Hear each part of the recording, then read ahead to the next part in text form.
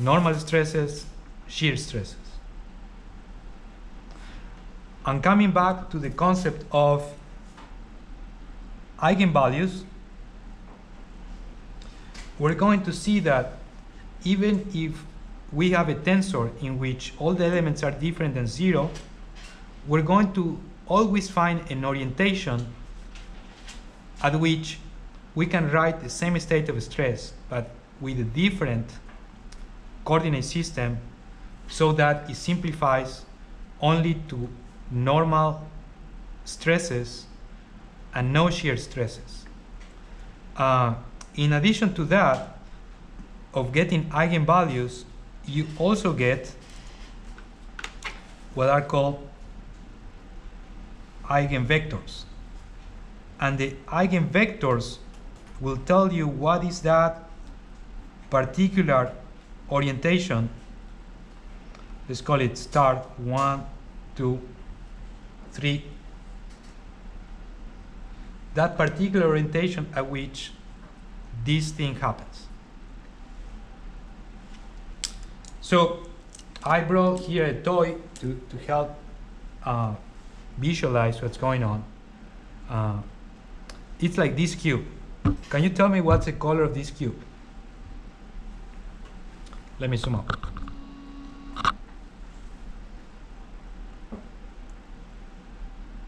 Multicolor. Multicolor. How many colors you see there? 6. 6. 9. Any other? Let's say, here already you have 3, right? And then there's 4, 5, 6. I don't know, maybe 7, 8, something like that, right? All right. You see many colors because you're looking at an orientation which is not the easiest orientation to look at. And it's the same thing with the stress tensor. In an arbitrary coordinate system, probably you're going to see all these terms different than 0. But there's going to be always some particular orientation at which this stress simplifies a lot. And at that particular orientation, you will see that there is just one color here. For example, pink, yellow, and blue. That's it, 3 colors. But when you look at it at some other orientation, it looks like you have more than that. But it's just the orientation in which you look at. If you look at the right orientation, you will recover just, in this case, 3 values.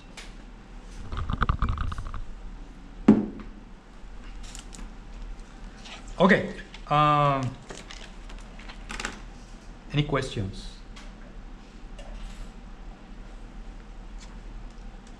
Any comment? Just curious then. Yeah. Compression positive is like a kind of default, or tension positive is sometimes used is okay, or in geomechanics, usually we use compression as positive because most of the rocks are compressed in most places. And in some places you may have tension, and that is going to appear as negative. But there are some other fields where compression and tension, they are appear as often, the two of them. So it doesn't make any difference to make it negative or positive. But in geomechanics, in order to avoid using so many negative signs, we change that to positive, so we don't use the negative sign. But for example, people in the mechanical engineering, they will use compression negative and tension positive.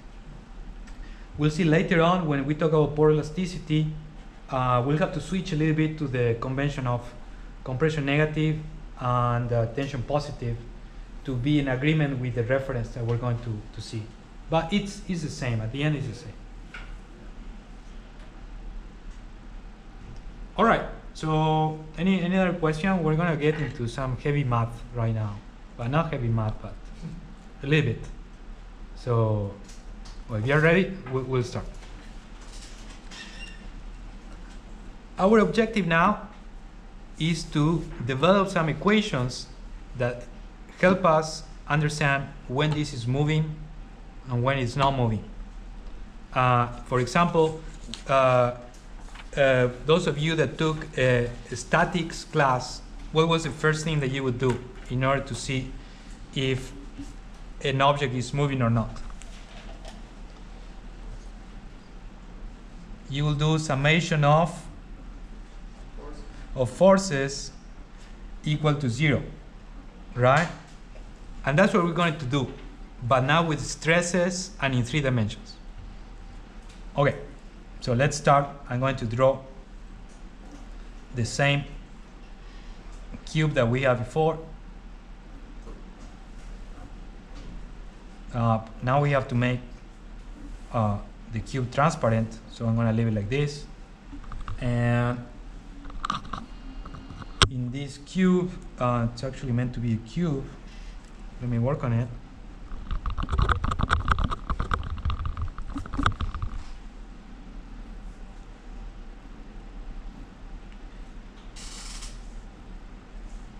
Okay, in this cube, we're going to be particularly interested in the forces, equilibrium of forces in direction number 3.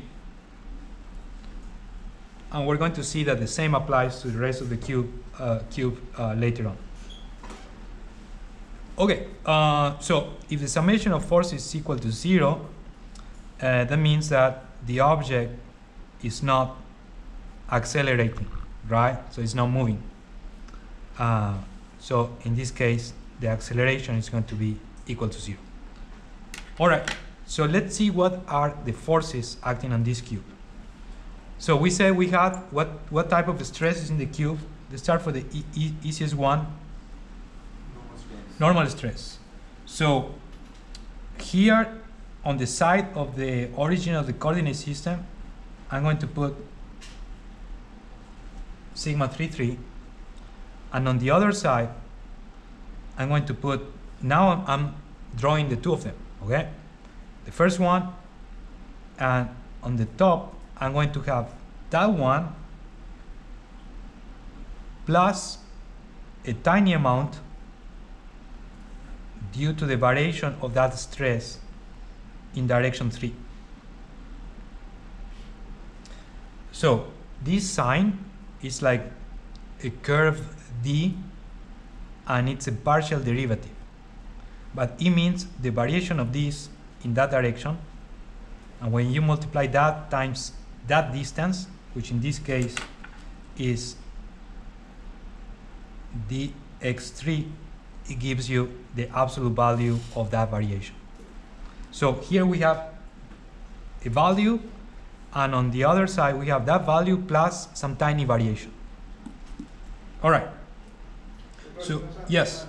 I think that the autofocus is turning again. Can you switch it on? The what? Autofocus. The autofocus? Yes. Let me zoom out a little bit more, and then just let me know, guys, if at some point you cannot see very well, because most of the time I'm looking just at my notes, and I'm not looking at the screen or over there, so I don't know what's going on over here. But just let me know, okay? All right. So if the summation of forces in this direction is equal to 0, then we said this stress, and now this is a stress. It's not a force, right? So if I want a force, what do I have to do?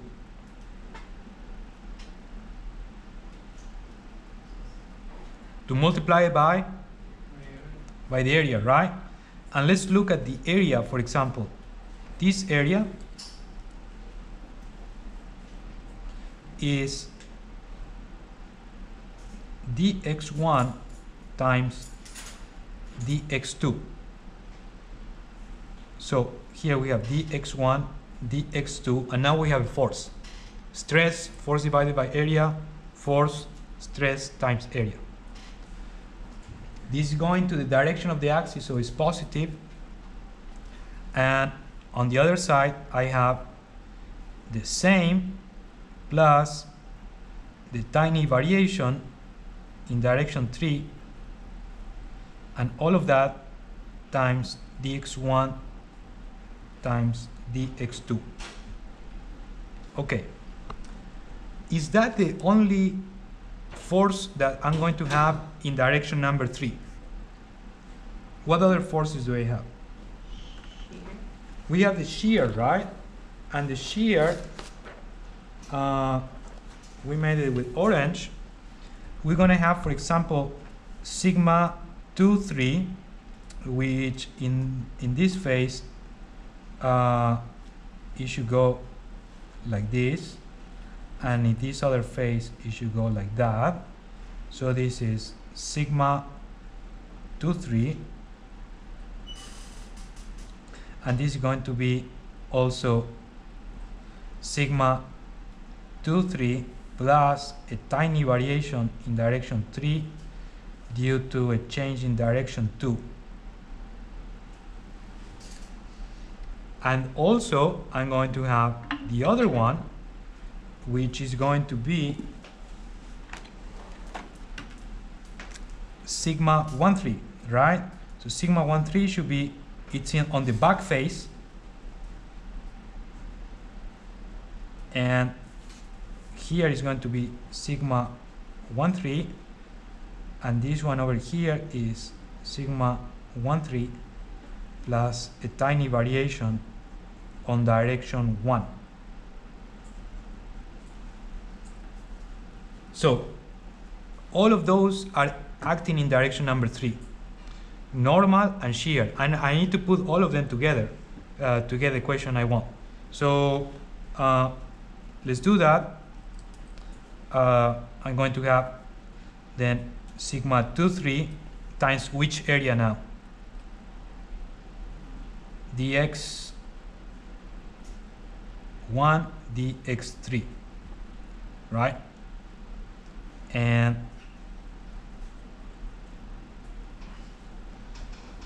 I have on the other side that stress, and here we said dx1 dx3, and the other one is 1, 3 dx1 dx3. No.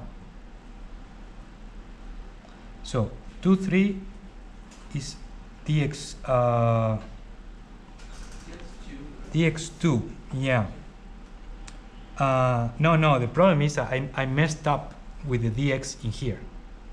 Can you see those are wrong? Oh, yeah. 1, 2. Yeah, Oh, so it should be opposite. yeah, so yeah, I was seeing something weird there. So this is dx1 and this is dx2. So this is okay. dx1 dx3, dx1 dx3, and now this one is dx2 dx3 minus the other one dx1 dx2